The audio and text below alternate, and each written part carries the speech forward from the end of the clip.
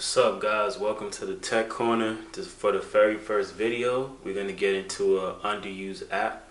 In my opinion, a very powerful app, Siri Shorcuts. And pretty much what the Shortcuts app allows you to do, it allows you to shorten the tasks that you would do on your phone. So that might sound a little bit vague, but when I get to actually show you how the app works, you'll see how much faster and more efficient it can make your phone actually move for you. So the first thing that you're going to need to do if you don't already have the app installed is type Shortcuts in the search bar of the App Store, and you're going to scroll until you get right here. So this app right here, Shortcuts. So as you can see, I already have it installed, so let's open it up. Alright, so before we get into the shortcuts I already have and the ones I'm going to show you guys, let's actually look at what Apple already has. So when you go into the app, Apple already has a whole gallery and list of shortcuts for you. And just different shortcuts. For example, as simple as sending a message to a contact in your phone, a shortcut to play an album for you, a shortcut, let's see this one, shortcut for reading mode. Right here it says focuses on reading by setting how long you want to read for it. Turn on Do Not Disturb, enables dark mode, starting your favorite reading playlist, and opening your preferred reading app. So just by clicking a button, you can do all that in one task. But thankfully, there's a lot of people and a lot of developers out there who have started to make their own shortcuts and gotten very advanced and complex with them. So I'm going to show you guys a few of my favorite shortcuts that work for me personally. So the whole thing with the Shortcuts app is you want to find apps that work for you, that works for your lifestyle, what you do with your phone, how you can get your phone to be more efficient for yourself. So let's get into them. As you can see, I got a lot of them. So the first one I'm going to get into is Instagram downloader. So I'm not sure if there's an app that allows you to actually download videos off of Instagram, but I like to download a lot of videos off of Instagram sometimes and repost them on my page. A lot of like music videos or 60-second music clips or sports clips, and post them on my page just for myself to view later. So I'm going to show you guys how I do that.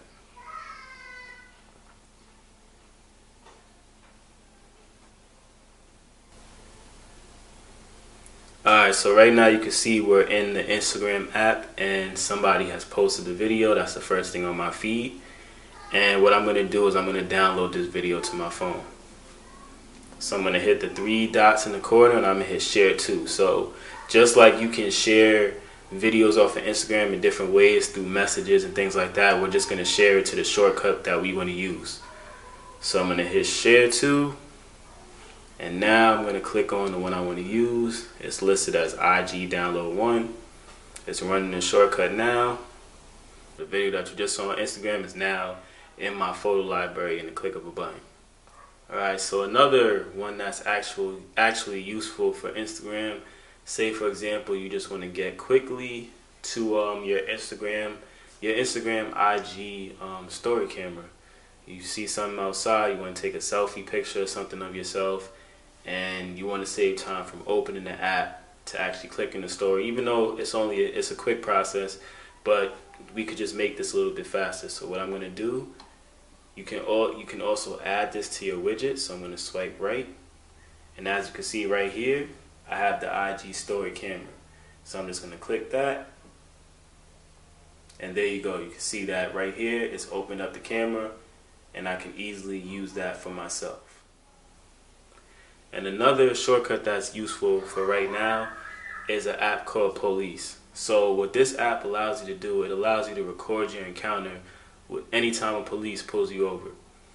So I'm not actually going to click this button because it triggers things that I don't want it to trigger right now. But just to give you an overall description of what it actually does do, when you click on the app, basically what's going to happen is it's going to lower your brightness down to 0, and it's going to put your phone on Do Not Disturb. From there, it's going to open a video, the self-facing video camera, and it's going to start to record. While it's recording, it's also going to send a text message to whoever you set it to send text messages to in the setup. and it will text those people and let them know that you're being pulled over by the police and your location. After the encounter is over and you hit stop on the video, it will then save the video to your camera roll and also to a Dropbox file in case you need to use it later. So it's definitely a useful app and something I think everybody should have. Another app that I have, like I said, I like to download, another shortcut I have, that I like to download a lot of videos. So say for example, I want to post something on my Instagram and there's a YouTube video that I want to use clips from. Alright, so we got some Allen Iverson highlights right here. Let's click on his top 10 career plays. So I'm going to hit the 3 dots to share. Once again, I'm going to share it to my shortcut. So when you share from certain apps, sometimes you won't get the share sheet to pop up right away. So what you'll need to do is you're going to have to go here where it says more. You're going to click more. And now we have that share sheet. And I'm going to click on it right now. So now we're just going to let it run. So this app could give you video or audio. For me, I want the video, so I'm going to click on video. And there's 2 options that I have. I could save it to my camera roll, or I could save it to my files app, which they already created a folder where all my downloads from this shortcut will go to. So let's save it to the camera roll for easy access.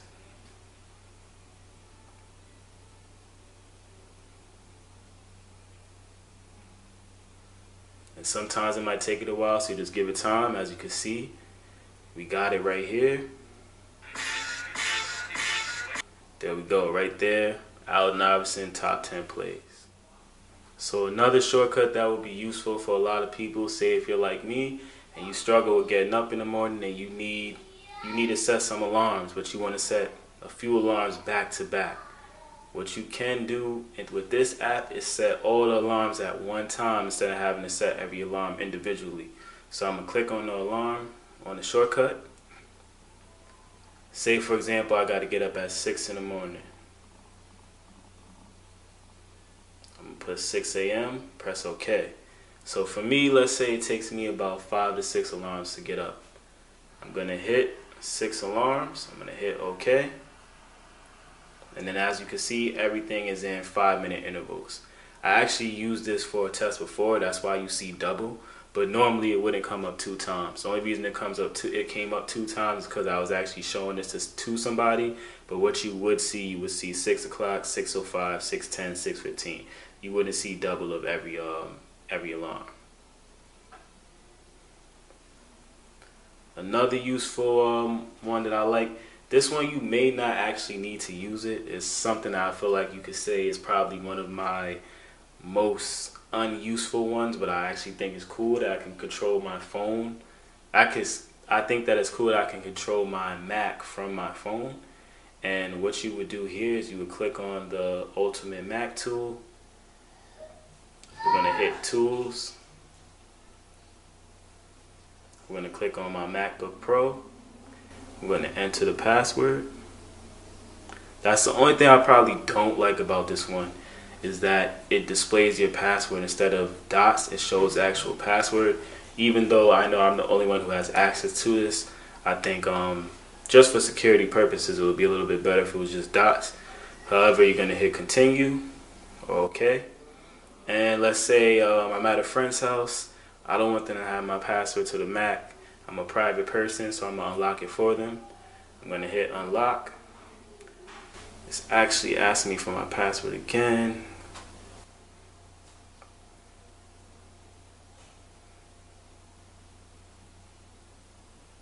And there you can see right there on the right, my Mac is unlocked. It asks me if I want to do anything else, but I don't, so I'm just going to exit it.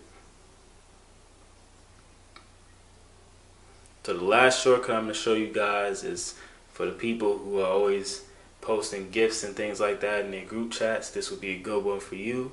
So it's just a complete library of GIFs, anything you need. All you have to do is click on the shortcut. So you'll hit Get GIF.